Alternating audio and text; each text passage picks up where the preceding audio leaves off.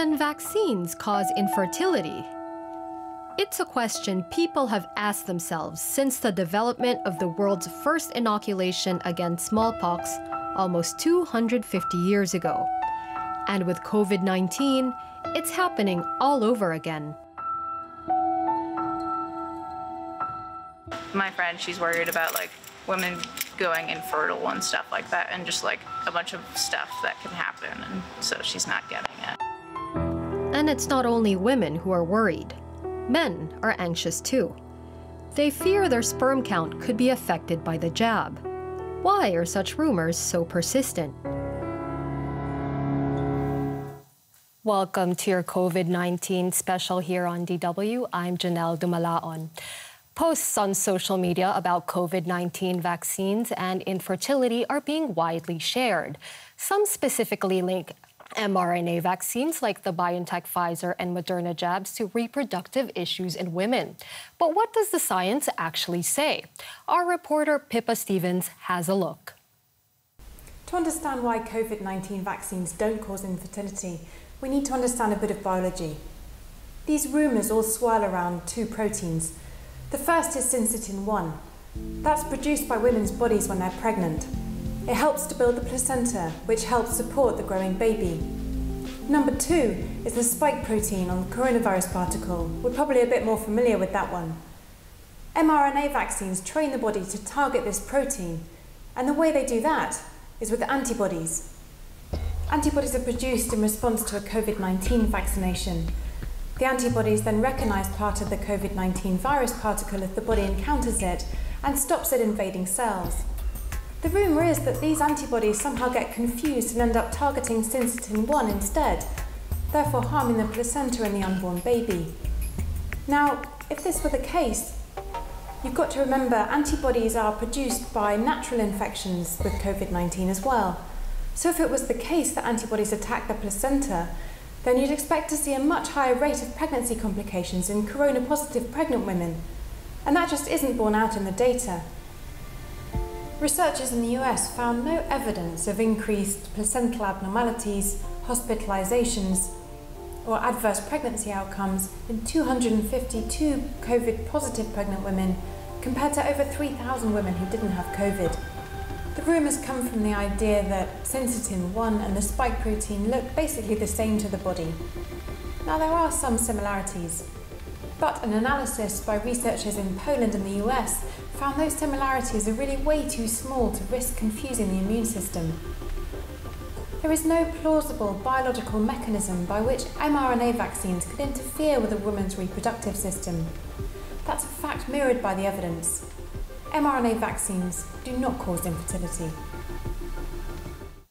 That was our reporter Pippa Stevens taking apart the myth of COVID-19 vaccines causing infertility in women. But what is the picture like for men? Well, to find out more about that, we're joined by Ranjith Ramasamy. He is the Director of Reproductive Urology at the University of Miami. Welcome to you. Now, vaccinations have no influence on female fertility, as we heard there. But what about men? So, COVID virus itself has been studied to evaluate effects on male fertility. So the virus itself can adversely impact the sperm parameters and male fertility. So there were concerns when the vaccines came out that the vaccines could also have the same effect on male fertility. And so we investigated on whether COVID vaccines can affect the sperm parameters. And as part of the emergency use authorization, the companies didn't really do reproductive toxicity evaluation as is done for most drugs. And so there was another concern that this safety parameter was not presented to the FDA when the vaccines were rolled out. But you have now published a report saying that COVID-19 is linked to male infertility and sexual dysfunction. What do we know now? So we do know now that the COVID virus can actually be present within the testis and within the penis long after the initial infection. How it's able to evade the immune system, what it's doing inside these organs after such a long time once the infection is cleared, we still don't know. Further research needs to be done. But it appears that it causes some sort of inflammatory effects, adversely impacting both sperm production as well as the blood supply to the penis, leading to erectile dysfunction. But what do we know so far about how exactly the COVID infection attacks male sexual health? So we do know that the blood supply to the penis is similar to the blood supply to most of the other organs in the body, like the heart, the kidney, the lungs. And just like how the COVID virus affects all the other organs in the body, causing dysfunction, it's the same exact thing with the penis. It affects erectile dysfunction by affecting the blood supply to the penis. Now, one thing all these studies have in common and these sample tests is that they didn't have a big group of participants. How certain are you of the findings? So, yes, I agree that most of the studies have been pilot studies with small sample sizes, including our own. However, we're now evaluating this on a population level, and we see similar findings. I don't think the effect is dramatic, but we suspect there's about a 20 to 30% chance of men developing erectile dysfunction after the COVID infection. And I think we also don't know if the severity of the COVID infection actually affects erectile dysfunction, and whether this is permanent, whether these symptoms will start improving with time, or do men need to be worried about some sort of a long-lasting effect of erectile dysfunction after COVID infection. I think all of these answers still remain to be studied. What response do you think there should be to all this information spreading about infertility and COVID? So I think the actual virus itself seems to have a negative impact on male reproductive health, on sperm production, on testosterone production, as well as on erectile function. I think the information should be loud and clear that men and couples, because infertility is a couple's problem, should try and avoid getting COVID virus at all costs. And how would you rate the existing level of awareness? We did point out that there is a lot of misinformation out there, but what can we do about that, really? I'm happy you're doing a segment on this. I think we are trying to improve awareness by publishing more studies, by providing more valid data to the scientific literature, so the information does spread about the adverse impacts of this virus. Most people think this is just a common cold, just like the flu, that it comes and goes away. But this virus seems to have a lot more negative impacts and long-lasting effects, not just on reproductive health, but certainly on cognition, lung function, cardiac function, renal function, for much longer time than just a simple flu or a common cold. Ranjit Ramasamy, he is the Director of Reproductive Urology at the University of Miami. Thank you very much. Thank you. Shifting gears now, did you know that today is World Mosquito Day? What might that have to do with COVID-19? Well, one of you is interested in that link, so here's our science correspondent, Derek Williams, with one of your questions. Can the virus be transmitted via an insect, like when a mosquito bites you? The answer to this question, we're quite certain, is no. But what makes the question really interesting is why the answer is no, and how scientists came to that conclusion.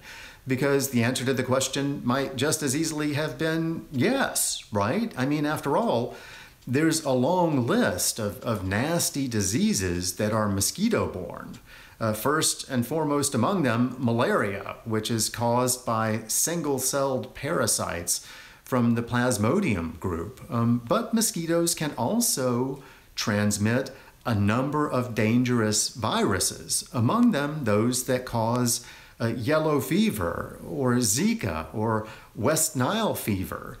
But other horrible pathogens, like the ones that cause HIV or Ebola, for example, and SARS-CoV-2, they're transmitted mostly from human to human. They aren't carried by biting insects like mosquitoes. So why?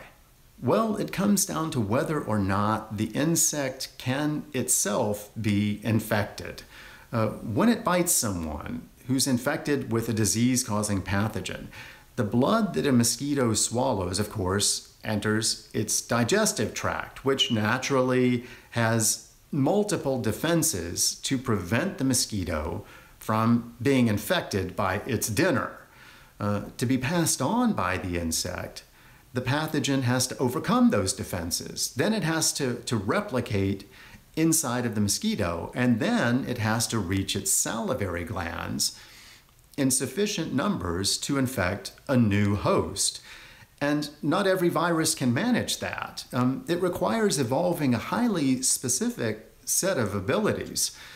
A flurry of studies early in the pandemic showed that, like other closely related coronaviruses, SARS-CoV-2 apparently can't replicate in insects, which led healthcare authorities to heave a huge sigh of relief.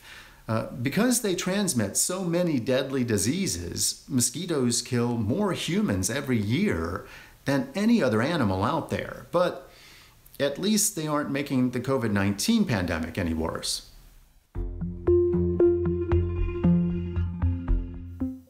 Before we go, a quick look at some other pandemic developments that made news this week. Japan extended its state of emergency until mid-September.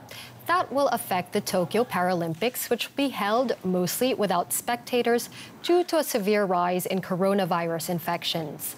The Paralympics are set to begin on the 24th of August. And the German Vaccine Commission is now recommending that all 12 to 17-year-olds get a COVID-19 jab. The Commission says its evaluation is based on new data from the vaccination program in the U.S. Thanks for watching and stay safe.